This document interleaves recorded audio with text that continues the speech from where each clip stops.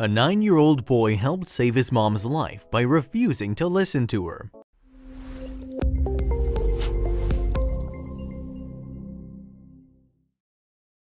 But before we start, please take a moment to give this video a like, subscribe to Happy World, and hit the bell so you'll never miss these great stories. Kimberly Smith has her hands full as a single mom of 3, so when she woke up one morning feeling unwell, she knew that being sick wasn't an option.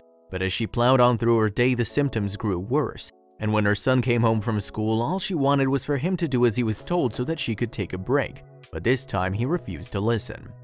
It was on March 2, 2017 that Kimberly woke up with a pain in her chest. Breathing was difficult and her limbs felt weighed down too. She thought the symptoms may be related to a recent bout of pneumonia, but with a newborn son to care for, stopping for a rest was pretty much out of the question.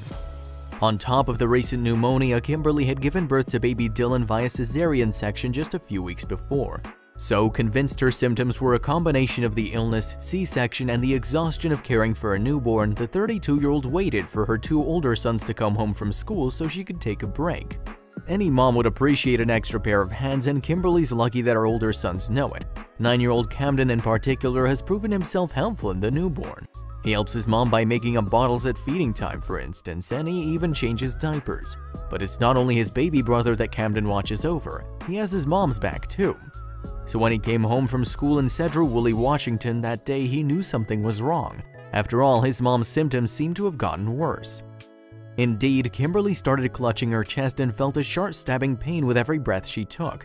Yet although Camden was deeply concerned about her, she insisted that all she needed was a nap. So he took the baby while she prepared to sleep it off. But the 9-year-old wasn't entirely convinced. Seeing the pain his mom was in, he was sure that she needed medical help.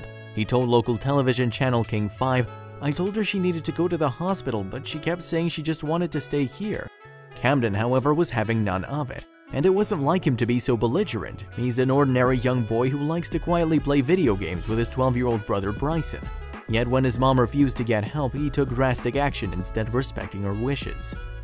Choosing his own instincts, Camden defied his mom and told her to get in the car and drive. As he subsequently explained to King 5, "I kept saying that we needed to go, so I just went and got my shoes and coat on and told her we needed to go."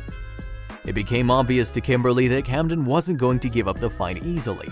Touched by how much she cared, Kimberly called a doctor to arrange an appointment, sure that it was just pneumonia. But when she described the symptoms, her doctor quickly requested an ambulance. Kimberly was then rushed to Skagit Valley Hospital with Camden by her side in the ambulance. Subsequent examinations showed the 9-year-old had every reason to be worried. His mom was diagnosed with bilateral pulmonary embolisms, or in other words, blood clots on her lungs.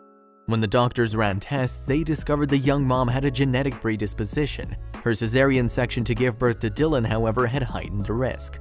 Putting it bluntly, her doctor revealed that if she had tried to sleep it off as she planned, she might never have woken up again. Kimberly consequently spent 7 days in hospital so doctors could monitor her condition.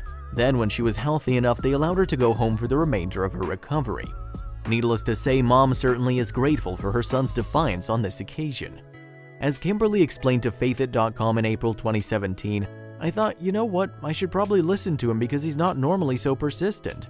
But what was it that made Camden insist that his mom go to the hospital? How did he know there might be something seriously wrong?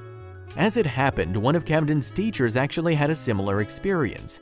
Timothy Fitzpatrick, his physical education teacher at Evergreen Elementary, had once experienced an embolism. And in telling her class about what had happened, she described to her pupils the symptoms to look out for. Timothy told King 5, "It's sometimes questionable whether they're paying attention, but something stuck with him pretty well." In fact, paramedics were impressed by how calmly Camden handled what was no doubt a scary situation and noted how attentive he was toward his mom. Even so, it doesn't explain why Camden became quite so defiant when his mom, a pharmacy tech, said all she needed was some rest. He said he wasn't sure either, but as tears rolled down his face, it became obvious. Yes, it was simply how much he cares for her and that he didn't want to see her in pain. Kimberly's all too aware the story could have had a very different ending. She told King 5, "If I'd taken a nap, there's a good chance it would have been a very different outcome, a sad one. As it is, the mom of 3 is 6 months away from being back to full health." "I never thought I'd be here," Kimberly wrote on her GoFundMe page. "It was the single most scariest thing I've gone through. The thought of not being with my children is heart-wrenching." Speaking of her son's defiance that day, Kimberly told King 5, "He's definitely my hero. They say your life flashes before your eyes and it's true. It makes you look at your kids a whole different way." She further explained, "I'm still getting teary-eyed about it. It warms my heart to know my children care for me so much."